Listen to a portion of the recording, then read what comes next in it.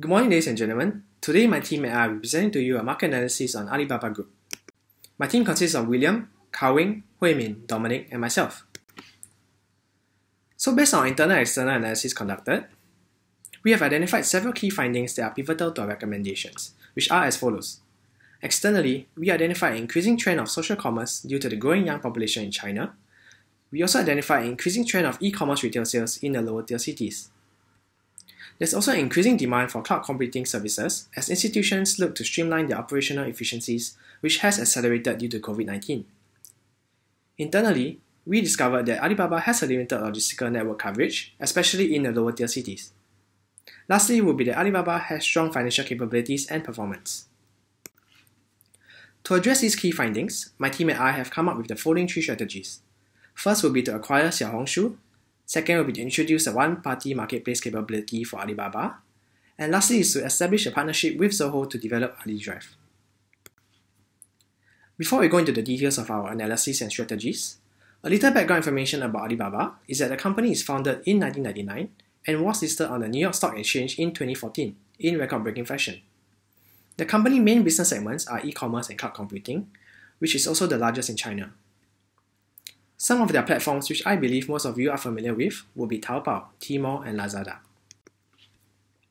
Moving on to our SWOT analysis, a strength we identified for Alibaba will be its strong customer base and brand name due to its broad product portfolio and market influence.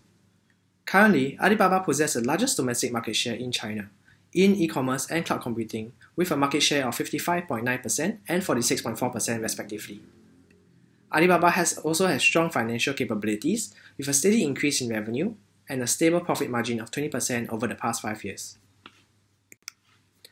However, a weakness we identified will be its limited network coverage on its in-house logistical network, as they are mainly concentrated in the upper tier cities. This is a weakness due to the shift in consumer purchasing trends as online retail sales are increasing in the lower tier cities. This essentially prevents Alibaba from capturing a larger market share, hence hindering their long-term growth and sustainability in the domestic e-commerce market. Another weakness will be its lost operating segments. As mentioned previously, Alibaba's main business segments lie in e-commerce and cloud computing. However, their other two segments, digital entertainment and innovation segments, are making losses. Although these losses only contribute to 6.6% of total revenue, it depicts Alibaba's effectiveness in using and allocating its resources to those segments. This may decrease investors' confidence and affect the group's reputation in the long run as China's leading technological company. Let's now move on to the external factors affecting Alibaba.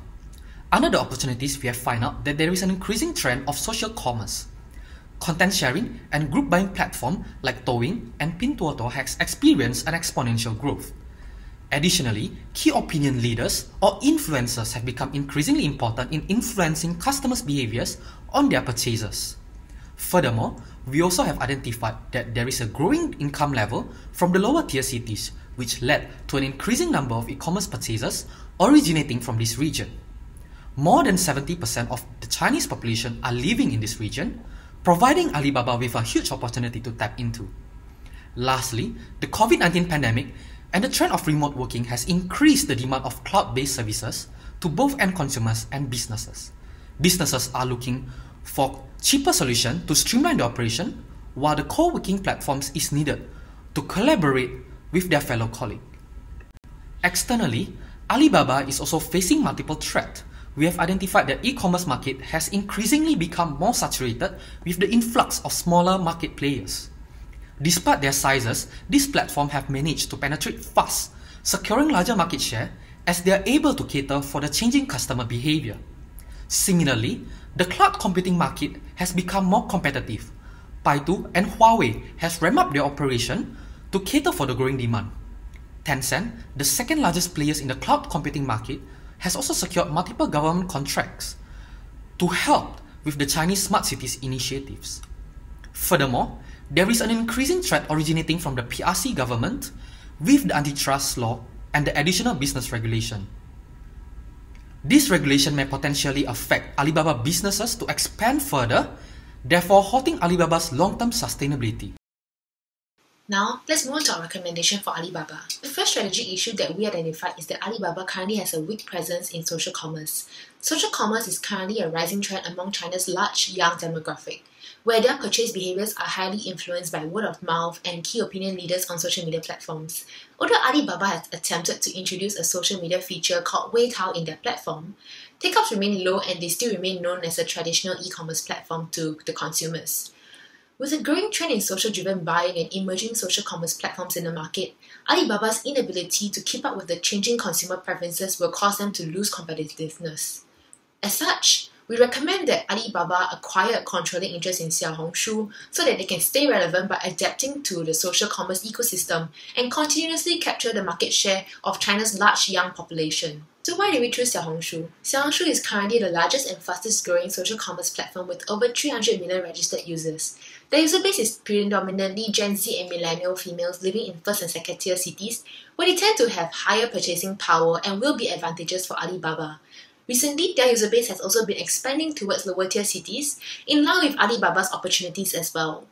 Xiaohongshu's social commerce ecosystem aligns with the trend of social-driven buying, where it allows users to seamlessly transition between content browsing, product discovery, and purchase within the application.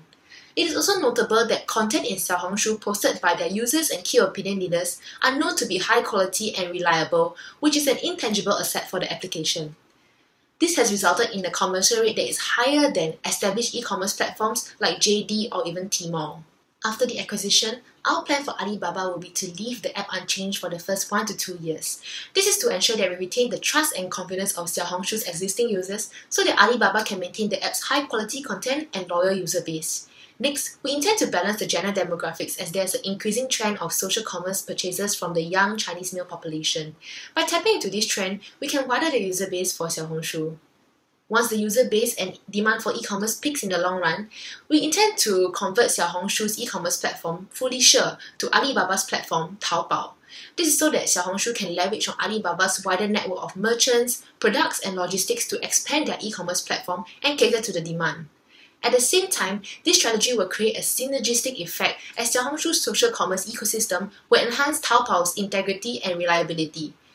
This will generate a higher conversion rate and healthy GMV for Alibaba's e-commerce platforms. With improvements in living standards and rising income levels, China's next big wave of consumption is likely to occur in the lower tier cities. Alibaba relies heavily on third-party providers to help fulfill its orders. Because of the relative scarcity of high-quality logistics providers, logistics chains are generally longer in lower tier cities. This extends delivery time and increased logistics costs, inevitably affecting Alibaba's online market penetration. To meet the demand in lower tier cities, Alibaba must develop its own fulfillment capabilities. We recommend that Alibaba adopt a dual business model. In addition to being a third-party marketplace where merchants list their products and sell to the end customer, Alibaba should also purchase and resell in a first-party's capacity. In a 1P model, Alibaba will act as a retailer while merchants will act as wholesalers. It will buy products from the merchants and sell them on its platform.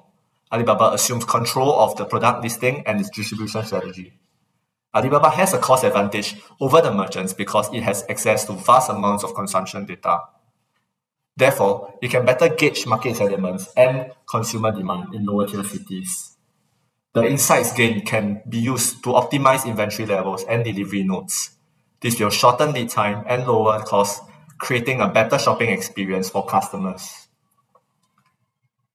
The construction of logistics infrastructure in lower tier cities will promote development of the Chinese economy.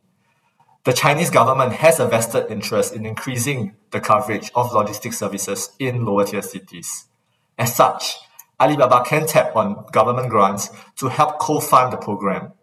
Given Alibaba's lack of warehousing capabilities, we recommend that Alibaba partner and acquire existing retailers or logistics companies. It can then leverage their expertise to build its network of warehouses in lower tier cities.